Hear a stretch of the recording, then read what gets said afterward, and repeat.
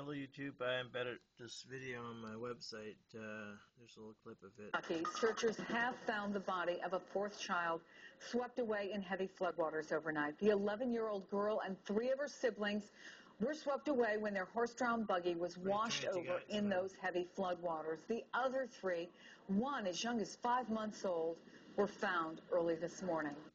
Yeah, it's a pretty tragic story. I can't show the whole video, but you can watch the rest of it on the website. So,